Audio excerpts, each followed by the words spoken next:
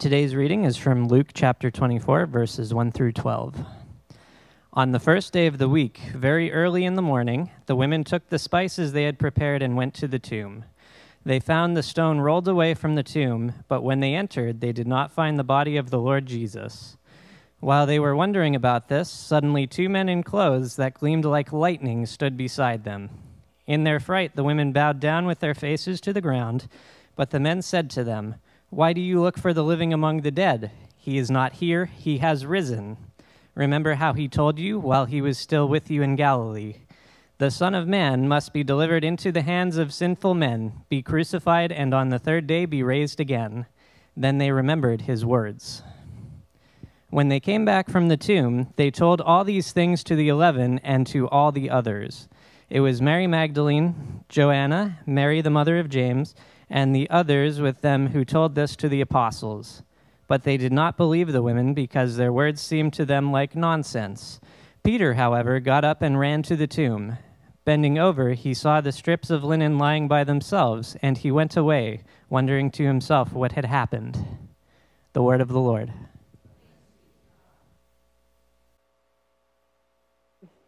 Children are dismissed if you'd like to head out to Children's Church. And while they're doing that, I don't know if you realize this or not, but to make Holy Week happen for the decorating team and the sound team and the music team takes a lot of work. You should give them a round of applause. Thank you. Carol walked in this morning and said, "This is beautiful. Kelly, you did such a great job." Kelly wasn't even here. There is a big crew that does a lot of work behind the scenes, so thank you guys for making this happen. Hey, guess what? He's risen. Yes, he is. You know, I woke up at 3:50 this morning, not because my alarm went off, but because it's Easter. Because this is my favorite. I like every Sunday we get to gather together. Every Sunday we get to talk about the gospel. Every Sunday, we get to talk about the amazing and incredible truth that even though we are far more wicked than we would ever dare imagine, I mean, so much so that God had to die for us, we are also far more loved than we could ever dare imagine that God chose to die for us. And that is the truth, friends, that we get to celebrate every day, certainly every time that we gather here to worship Jesus, but even more so on a day when we get to talk about resurrection. On a day when we get to talk about what Jesus Christ has done and how what he did changes our everything. And it struck me as I was looking at Luke, but also at Matthew and Mark and John, at the 4 gospel writers, those eyewitnesses who talk about all of Jesus' life. And frankly, for most of them, the books that they write is kind of like a prelude to this week and this moment. When you look at all 4 gospel writers and their descriptions of the resurrection, it's pretty apparent that, there's a whole bunch of ways that one can respond to the resurrection. And this is a sidebar, but one of the reasons that I trust these documents and I trust this book, that it really is the inspired word of God that my life is built upon, is because when you read it, there are, in fact, a variety of responses to the resurrection. And not a single one of them is someone going, "Yep, makes sense." Not one. Every single response is someone going, "You're joking, right?" Every response is someone looking and going, "That can't be true and it can't be right." Their initial response is to go, "No." And yet it is as they come to encounter a risen Savior that lives are changed, no matter how the people initially responded. So all I want us to do this morning is I want you to just think about some of those responses. We're going to look at the way that the women and the men and Peter respond to the resurrection. And let me just tell you in the front end, my goal is not to convince you that one response is better than all of the others. What I really would like is that we look and actually listen and say, "Jesus, how do I respond today?" Now catch me. I'm not asking you how you responded 10 years ago, 5 years ago, or even 5 minutes ago. How in this moment are you and I responding to the resurrection of Jesus Christ? Because I can tell you that my response has changed. And from one season to the next, my response changes. So all I really want is for you and I to be honest enough for ourselves and the Lord to say, how are we responding in this moment to the historical moment that changed everything, to the resurrection of Jesus Christ. Because what we're going to discover is that, frankly, it doesn't matter how you are responding. What really matters is that he's going to show up. So here's the first way one can respond to the resurrection. You can revere a dead man. Let's start at the beginning. On the very first day of the week, so Sunday morning, on the very first day, 3 days after Jesus died and was buried, we are told very early in the morning, probably earlier than 6 a.m. for those of you who showed up to sunrise looking sleepy. Very early in the morning, the women, now you know who those women are, right? These women, Luke names them for us later on. He says it was Mary Magdalene, and Joanna, and some other Mary as well. He says these are the women who have been following Jesus for the 3 years of his ministry, okay? That means these are not just women who just came off the street having never heard of this guy. These are the women who have slept in the same place everybody else slept as they followed him. These are the women who prepared meals for him, who have sat at his feet listening to his teaching. So that means these are the women who heard Jesus say over and over and over again, I will be betrayed and handed over to sinful men.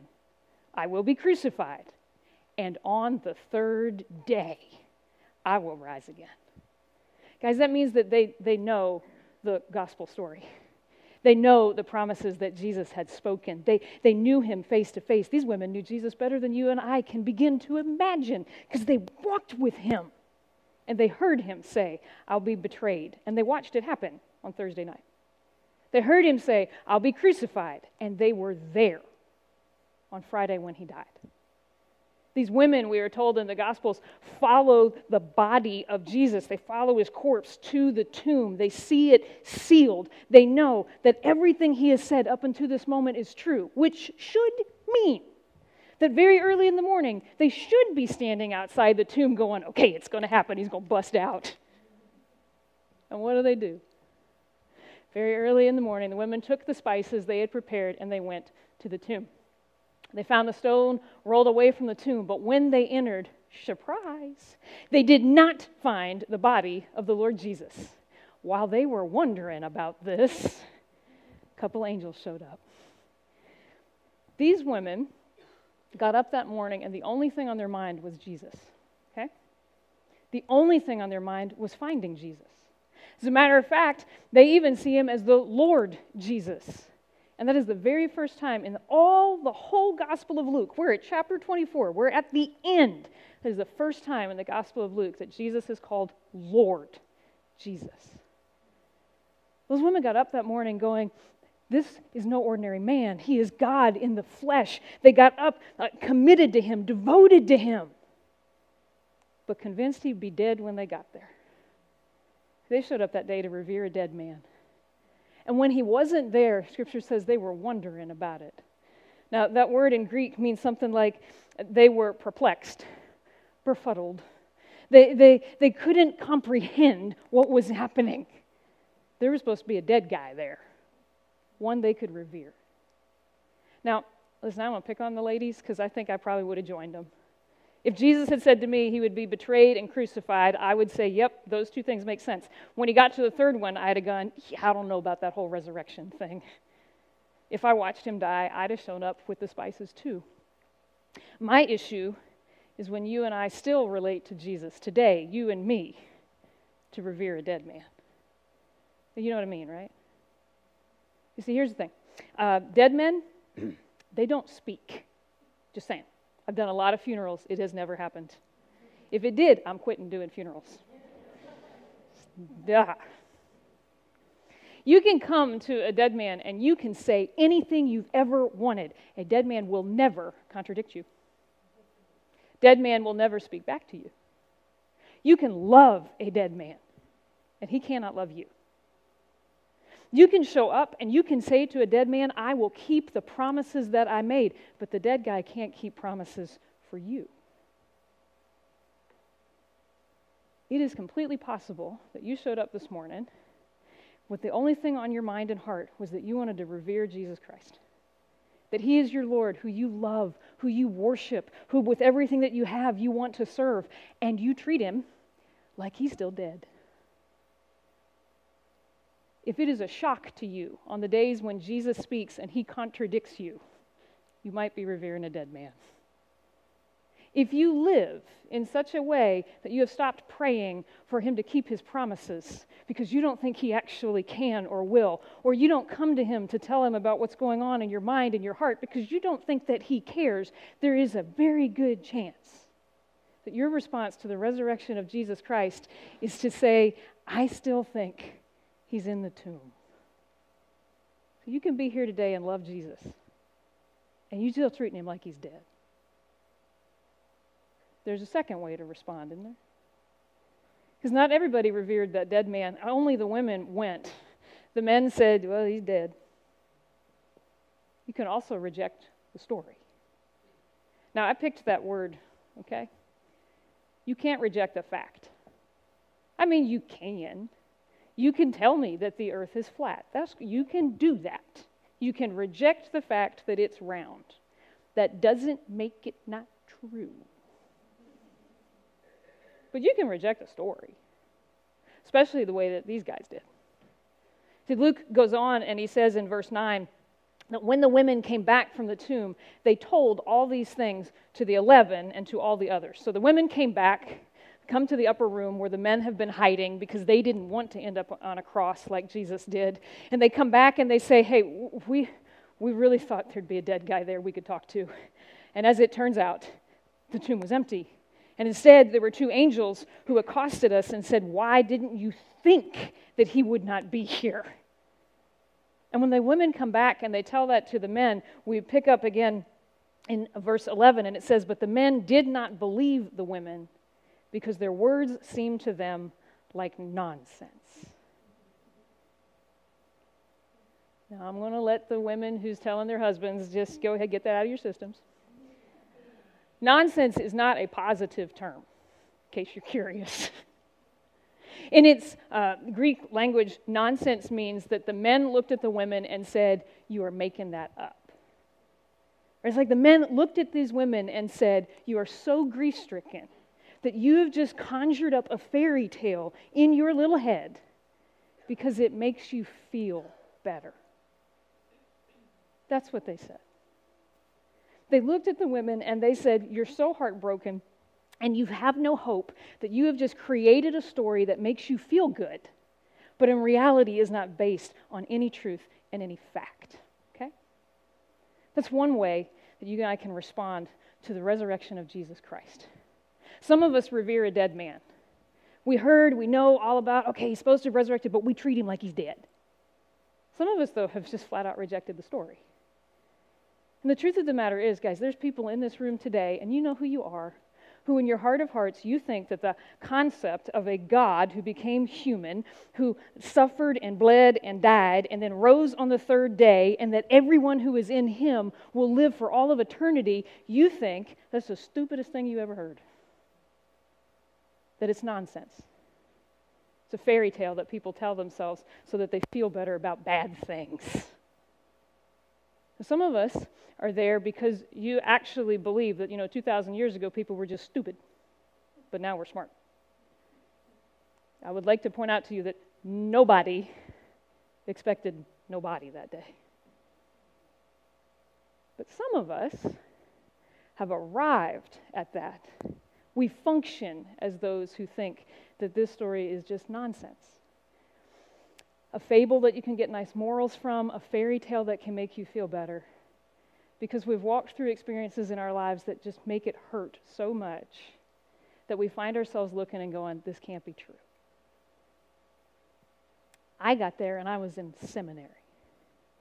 That's pastor school. That is an awkward place to be at. And all of a sudden think, I think maybe everything I've ever been taught to believe about Jesus Christ is just a made-up story. And I didn't get there because I was studying this. I didn't get there because I had some teacher that, tried to convince me otherwise. I got there because I was in seminary for 3 years, and in 3 years, 4 people in my family died. The first one was my Grandma B. It was my dad's mom. And the truth is, I had been estranged from her for more than 20 years. So when B died, it didn't hurt much. It hurt because I had to go do a funeral for a woman I'd been estranged from for 20 years. And I didn't even know how to do her eulogy. I literally had to interview my cousins. And it hurt because it hurt my dad, who I had also been estranged from and was just recently getting back into a relationship. But she died, and it did not impact my day-to-day life. And so I went back to seminary, and life kept going, and that was fine. Until everything in my maternal grandparents' life went wrong. It was one of those situations where, for those of you who grew up in church, you know that the prayer chain. If you didn't grow up in church, prayer chain is where if something's going on in our world, if we want people to pray for it, nowadays, it used to be a phone call. Now you send an email to the pastor, and everybody's supposed to pray. Their life went so haywire that you reached the point where I just went, I cannot call the pastor and ask him to pray one more time. They went from perfectly fine to everything wrong. And first it was my grandfather, who was this huge man. And he was huge in stature, but he was bigger than that, like just in my world. Because I had been estranged from my dad, and my pap was everything. And this very strong, very stubborn man got a brain tumor. And all of a sudden, he became the smallest, most scared man I'd ever seen, who died before I could get there. And I had to do his funeral. And I had to stand in a pulpit and say that there's hope. And within a few months after that, my granny could no longer live by herself because she started to have trans ischemic attacks, TIAs, tiny strokes. And eventually, they culminated and just accumulated to the point that they left her unable to speak. But they left her able to cry. For a year, if that woman was awake, all she could do was weep. And I would get my mother's phone calls. And at the same time, her husband got prostate cancer. And she said, "Tell me again that there's hope." And then my grandmother died, and I had to do her funeral and stand in the pulpit and tell my whole family that the gospel is true, and this isn't nonsense. And then my dad died, and I was done. And I tell you that because if you sit here today and you go, I kind of think this, I kind of look at life and I go, I don't know, this seems like nonsense. It seems like a story that we tell ourselves so we just feel better when life sucks. I get it. That is one way to respond. You can respond to the resurrection by revering a dead man. You can respond by rejecting the story, saying, this is nonsense. Or you can respond by running to the tomb. You know, all the men heard the story, and they did not believe the women because their words seemed to them like nonsense. But Peter, however, got up, and he ran to that tomb. Peter, who had been hiding with all of the other men in the upper room.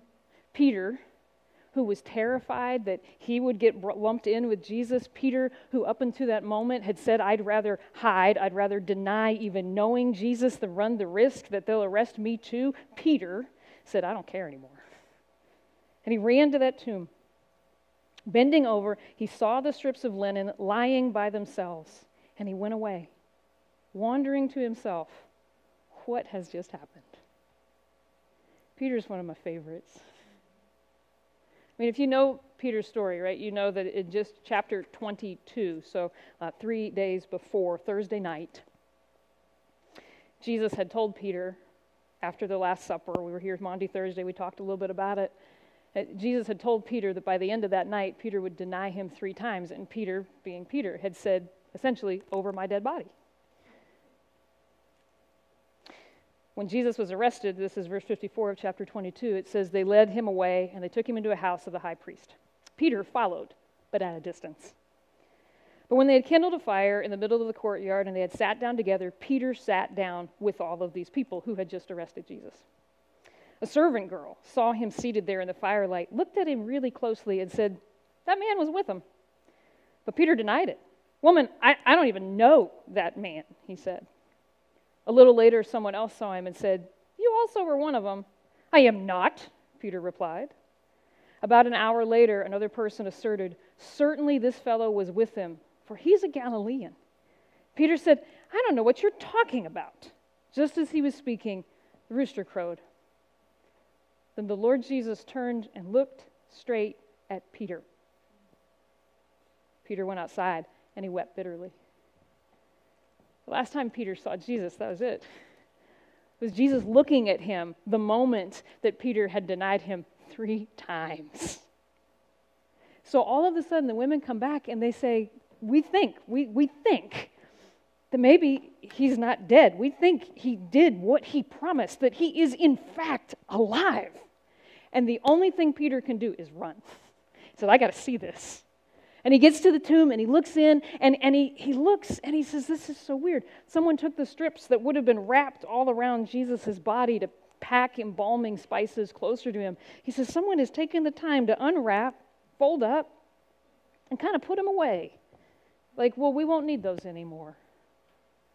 And Peter stands and looks in there, and the scripture says, and he began to wonder. And when the women wondered, they are perplexed and surprised and befuddled and going, "This is not what's supposed to be here." This word wondered means he hopes. Like Peter's looking in the tomb going, "Please, let this be true." You know, one of the ways that you can respond to the resurrection of Jesus Christ is you can hear this. You can hear that you have a God who died for you and a God who rose again, a God who conquered the grave, a God who gives second chances. And you can hope with everything in you that it's true. Because guess what? It is. Now, there are 3 different ways that you and I can respond. And my guess is that at this point you know where you're at. You can revere a dead man. You can have Jesus be the whole center of your life, but treat him like he's never going to speak to you, doesn't love you, can't show up, doesn't intervene, can no longer keep his promises. You can reject the story, either because you have always been determined that's stupid, or because life has gotten to the place where you find it really, really hard to believe that it's more than just a nice story. Or you can even run to the tomb, hoping with everything in you that it's true. It actually doesn't matter which way you respond, because the onus has never been on us. I don't care how you respond to the resurrection of Jesus Christ, all those people and all of us are still rescued by the same risen Lord. So let me talk to you for a minute. If today you've been revering a dead man, I need you to do what Mary did. Mary Magdalene is one of the women who went to the tomb the first time, fully prepared to revere a dead man. And when she does not find him, John's gospel says she went back. She goes back to the tomb. Now, she's still looking for a dead guy, right? She still thinks that someone just hauled his body around a corner somewhere. But she goes and looks. And when Jesus calls her name, everything shifts. And all of a sudden she realizes, I'm not serving a dead man, I serve the man who still calls me. If you have been, either your whole life or maybe it's more recent, coming to the place where the only way you can see yourself responding to Jesus is to act as if he cannot actually speak or show up, he doesn't love, he doesn't keep his promises, you're treating him like a dead man, I need you to go to the tomb. You got to let Jesus call your name. And then listen when he does. And the number one way you're going to hear him is you're going to get in this word. And you're going to have to actually do some work. Like you got to read these promises and then say, I choose to live like my Savior's alive. I choose to speak to him like he's alive. I choose to be quiet so he can speak back because he's alive. When you do, you'll find that the Savior you've been serving is even better than you could begin to imagine, because he happens to not be dead. If you've been rejecting the story, then let me talk to those of you who've rejected the story because in your minds this just is not possible. You think everybody in here, even the grandma that you came for, is a little bit nuts. You think they've been nuts for 2,000 years. You know, the men looked at the women and said, this story is nonsense. And my favorite part of the Gospels is that Jesus did not come back to them that night and go, you should have believed them. He shows up that night, comes into the room, appears to all of those men who thought that the women were nonsense, who thought this was just a story, and he says, come here, look at me. And he invites them to look at wounds. And then Luke's gospel says he ate some fish and some bread, and he just says, I'm here. Would you like to deny that I'm standing in front of you and I just ate your dinner? He says, come and look. If you have denied the resurrection of Jesus Christ, acted like it is not a historically verifiable fact, said Jesus isn't risen because you've just decided it's not possible, can you have enough intellectual integrity to come and look? If you spent this next year just reading the Gospels, actually reading the eyewitness accounts of who Jesus Christ is, the eyewitness accounts of how people's lives are utterly transformed by him and still are, you won't find a watertight argument for the resurrection, but you will find a watertight person. One who is unlike anybody you've ever met, whose claims either are that of a complete lunatic or of your Lord. Why don't you come see? Actually, that's how Luke came to become a Christian. Luke wasn't there at the resurrection. Luke was an investigative reporter who came and said, I need to know if you people are crazy. And he met Jesus. And if the reason that you're rejecting the story in this season of life is because it just hurts too much to even try to have hope, I need you to look at his wounds. Let Jesus show you that the greatest pain anyone has ever experienced, he's still feeling. He knows what you're walking through. Some of you have heard me say this before because I'm a preacher and I just repeat my stories. My father died right before Easter, and I was not in a good space. But I showed up to church because I was going to revere the dead man, or at least people were going to think I was going to. And my pastor, he was a great pastor. He's a really bad preacher. It's like boring as could be. Okay? Oh my gosh. He had a sermon from John 20. And all he did was stand up pulpit for 45 minutes and say that when Jesus came to the disciples that night, he stood among them and he said, peace be with you. And he showed them his scars.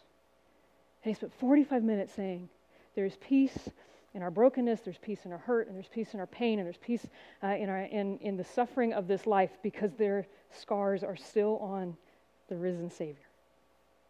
That he took it all, and he understands. And I sat in that pew, and I rejected every bit of that story. And I said, no, there is no peace, and I'm not convinced that he's risen or real or any of this. But I looked real nice, and I mumbled through some songs, and I went back to seminary where I studied to be a pastor. And the next Sunday, this will be the Sunday after Easter, I came to church, and my pastor, whose sermons were long and boring, and who read them to us, stood in the pulpit, and he manuscripted everything. He stood in the pulpit, and he looked awkward, and we were like, what's up? Did you forget that you read? Like, what's happening? And he said, I wrote a sermon for today. I did. I swear to you, I wrote one. And we're like, okay. And he said, and this morning, the Lord just told me I can't preach the sermon I wrote today. I have to preach the sermon I already preached last Sunday. And for 45 minutes, he stood in the pulpit. And he said, the risen Savior comes to you, and he shows you his wounds. And he says, peace be with you.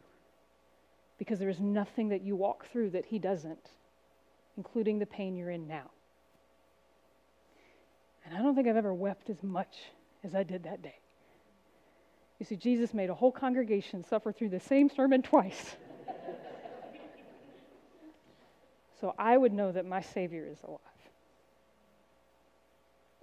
If you have rejected the story, you need to look at the wounds and find a Savior. Listen, it's not that the story is too good to be true.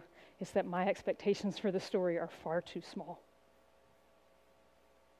And if you've been running to the tomb, maybe today you run into the tomb for the very first time, you're hearing the gospel, and you find yourself an awful lot like Peter, going, I need a second chance. I need to know that there is hope. I need to know that I can be forgiven, that the things of the past don't define who I am today. Or you've been running to the tomb for years. Years. You keep coming going, I want this to be true. And Jesus says it is. And you go, but not for me. Peter ran to the tomb that day. He spent the whole next week scared out of his mind that Jesus meant it for everybody except him. The week after, Peter and his buddies are out fishing, and they look on the shore, and they see someone has made a fire. And Peter goes to look, and he goes, it's Jesus. And the next thing you know is Peter jumps out of the boat and goes swimming to Jesus, leaving everybody else with all the fishies. And he gets there, and Jesus says, Peter, you and me are going to go for a walk. And if I were Peter, my heart would stop. Because I would be thinking, I'm going to get it. You know what happens instead, right? 3 times Peter denied Jesus, and so 3 times Jesus said, Peter, do you love me? And after every single time, all of them, he looked right back at Peter and he said, then do what I called you to do. You see, the call that the Lord had put on Peter's life didn't get taken away because Peter needed a second chance. And nothing you and I can do can take away what Jesus Christ accomplished on the cross and in an empty tomb. Nothing.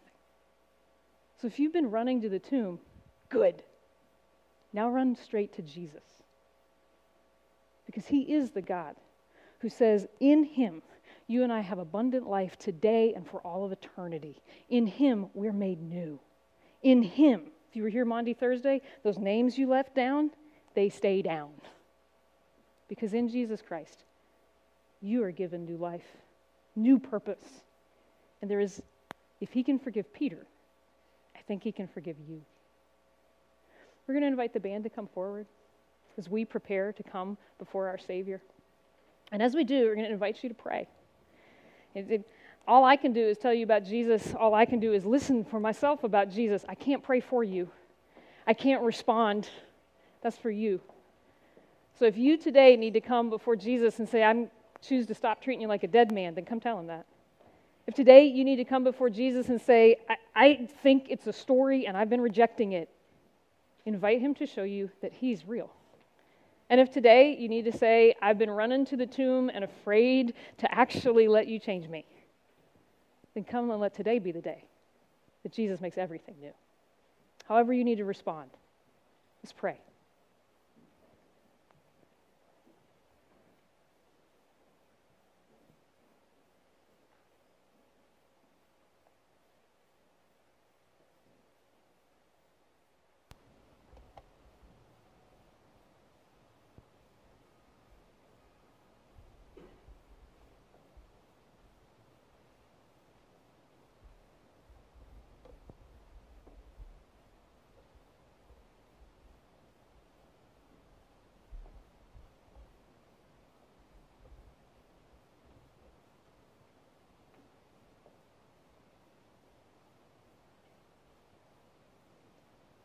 Jesus, I thank you that today we get to stand in the incredible, unbelievable hope that we serve a risen Savior.